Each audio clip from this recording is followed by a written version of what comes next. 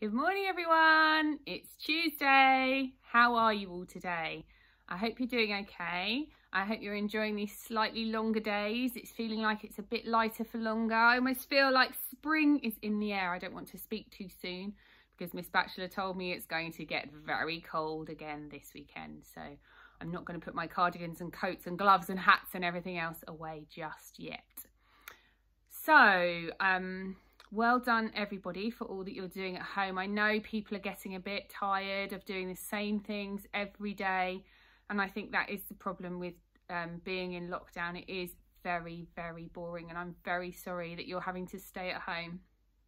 But well done, because it really is the best thing for everybody, and I really hope that very soon we'll be able to look back on this time and think, oh my goodness, do you remember when we didn't go to school for those few weeks? So hopefully soon this will all be a dim and distant memory, but in the meantime, please do keep up with doing just a little bit of phonics, a little bit of maths each day, because it really does just make a massive difference. And when you come back to school, you'll be able to hit the ground running and you will just fly throughout the rest of your school career.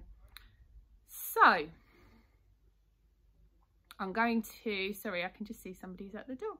I am going to uncover the super sentences for you, and I will see you all a little bit later for some phonics.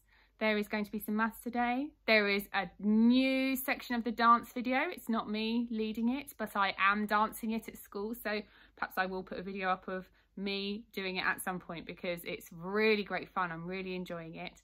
Actually, maybe I'll sneakily film Nurjan while we're doing it and put her up instead. Let's see. Okay, let me move on to the super sentences. One moment. So here are today's super sentences. We had some fantastic independent super sentences yesterday. Some really interesting ones. I am so impressed that people are remembering that capital letter at the beginning. The spaces between your words make it really, really easy for me to read, which is fabulous. And always remembering to finish with that full stop.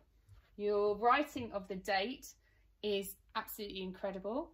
So today, Tuesday, the 19th of January 2021, please try to write that too, because it's really helpful to keep practicing writing the date. Okay, so hopefully if you still need this, please do pause it, and I look forward to seeing you later on. Have a good day everyone, bye.